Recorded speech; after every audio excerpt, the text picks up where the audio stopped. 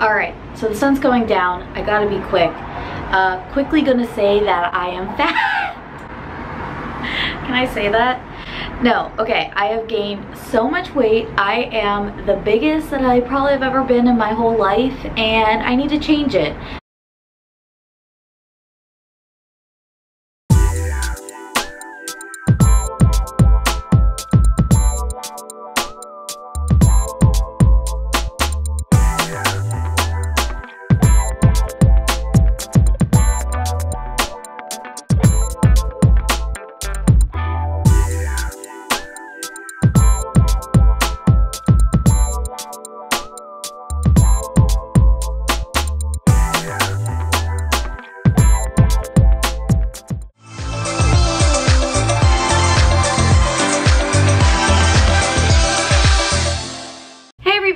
Welcome back to my channel. I'm Alexa Jean, and I have been on the keto diet for 35 days now.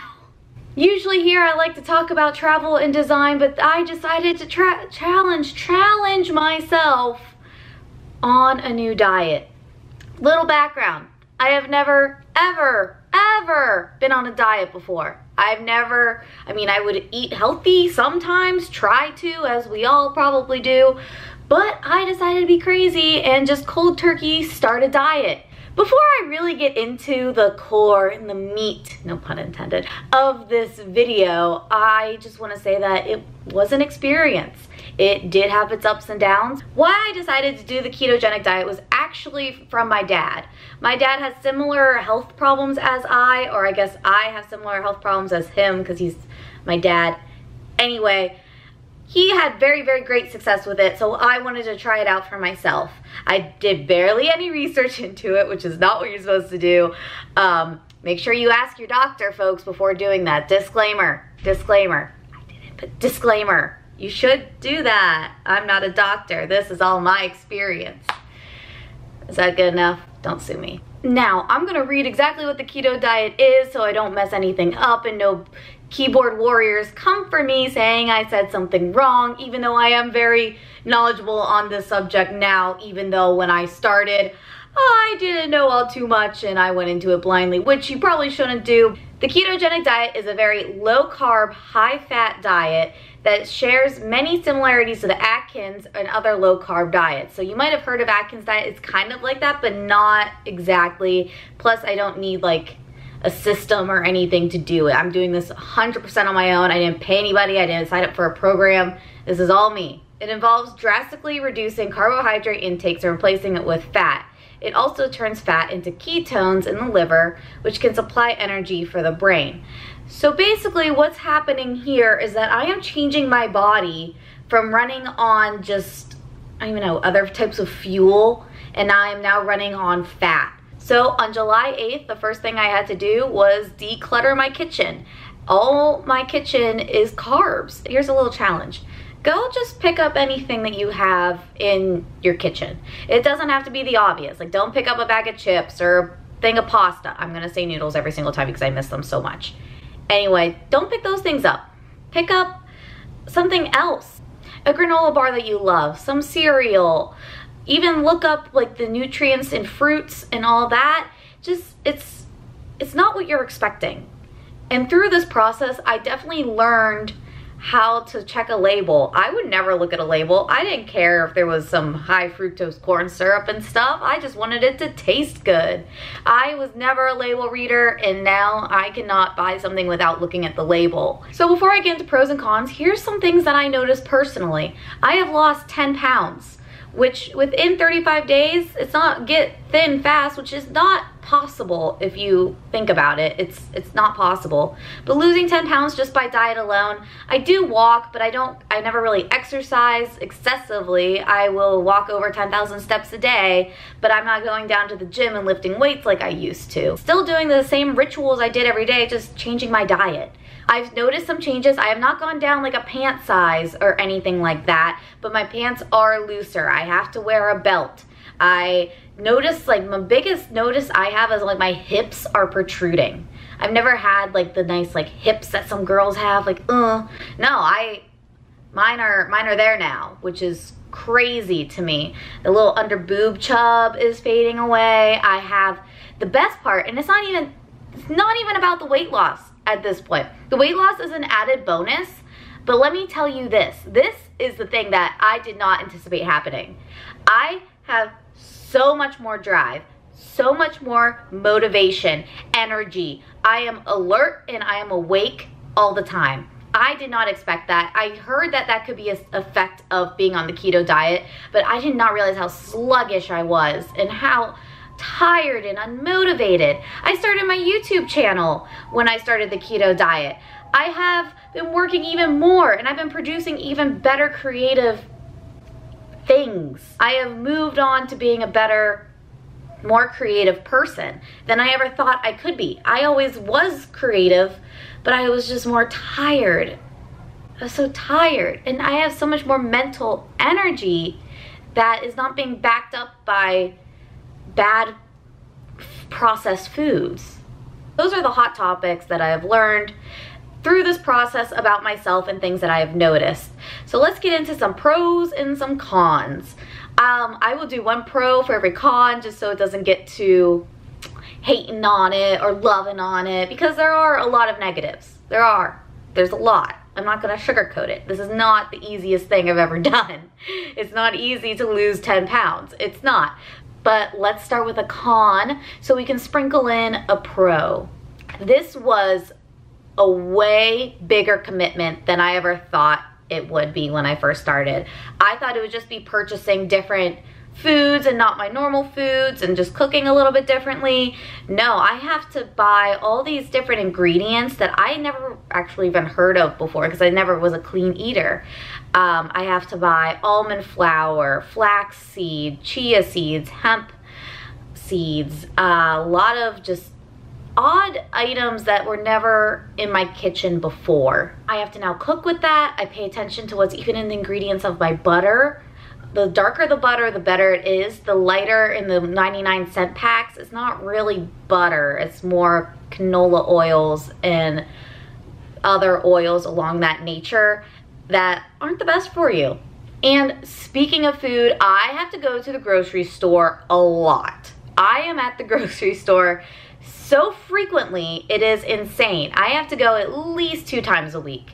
At least. Minimum 2 times a week to the grocery store. I would go like 2-3 weeks without going to a grocery store. I had one grocery store big haul a month, and now I have to go 2 times a week minimum. And that is just something so different to my everyday life. A positive is that I'm a picky eater.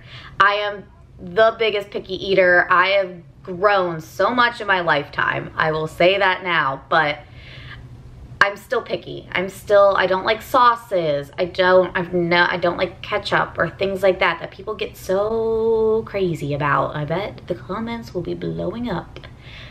But through this process, through the keto diet, I have broken my boundaries and have tried different foods that I normally would not have. I am testing out different things. I am eating whatever comes on that salad that I order, or just going out of my comfort zone to try maybe a different fish. Just different things that I never thought I would really go for or need to go for. I don't need to, but mixing up your food is kind of nice.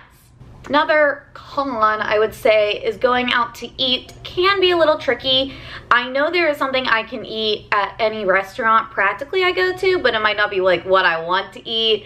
My life revolves around a lot of like breweries or tacos, and knowing that I can't have a taco or a pizza with a group of friends, it can make things a little bit more awkward. And a pro about eating out is that I don't do it as much.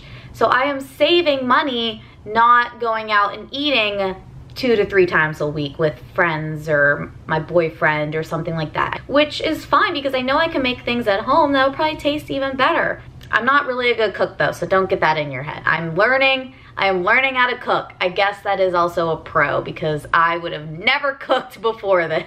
An awkward con is drinking. I am still young. I am 24. A lot of my social activities revolve around alcohol. I am able to do liquors, which I hate liquors.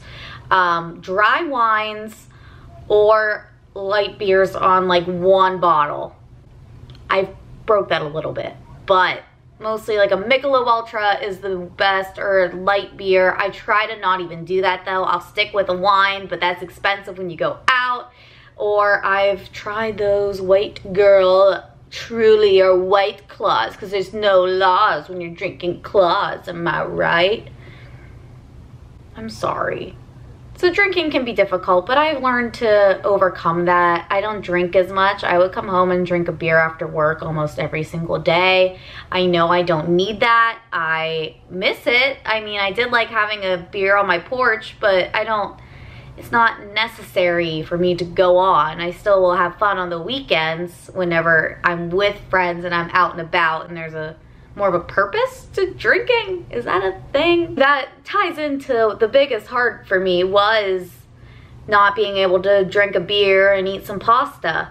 Those are my two favorite things. That's my combo, and that's why I have gained weight, and that's why I felt crappy and was tired and unmotivated, and I still will have those things every now and then, but I don't think they are a necessity to my diet. I know I would eat noodles because they were fast, they were easy, but there's other foods that I can still eat now that are fast and easy. I just have to put a little bit more effort into having the supplies and everything ready to go. I've had a few light beers, I'm not gonna lie. I haven't been perfect on my diet. I cheated one day because I was at my favorite taco place and I did have 3 taco shells.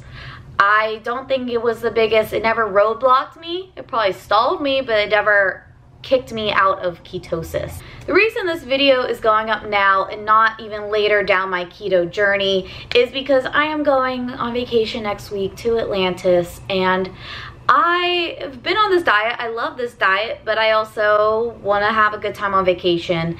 And if I want to have a pina colada on the beach, I'm gonna do so. It's not saying I'm gonna go get like a McDonald's tonight for dinner, or I'm gonna go buy a bag of Funyuns and eat them on the plane. I just am gonna be more smart about what I eat for sure, and I definitely know what goes into my body will affect how I'm feeling, but I also know it's a vacation. It's an opportunity to eat something that you might not have before. It's an opportunity to try something that you can only have there. So I'm not gonna stop myself from not eating or having what I want while I'm away. I think whenever I do get back from vacation, I will come back to this whole keto thing. I want to get down to my goal weight. I want to weigh 130. I think that's my solid. That's what I did that's what I weighed going into college. I'm a curvy girl by nature. I got massive hips and it's a disaster. But I know I can't go to like under 100 for what a normal 5-foot girl should be. I know that I still have to be, you know, within a healthy size for myself, and then maybe I'll even start going back to the gym and adding more health into my life. It has definitely affected me in ways I did not think it would. I really did not expect to like it. I'm surprised I'm not gonna go make myself some noodles right now. I think it's a great diet, and if you are looking to lose some weight but in a healthy, natural way, I really think this is a great diet to maybe look into. Ask your doctor first, but it's very great. It's something that I did not expect to love, and I do, and I feel great about myself. Okay, I think that's all for me today, guys. Sorry for the long video. I just really wanted to make sure I let everything that I've been feeling for the past 35 days off my chest. I hope you enjoyed. Be sure to leave me a like if you did, and subscribe to this channel so you can get more content that is not like this, because I am not turning into a diet channel. Okay, guys, cheers.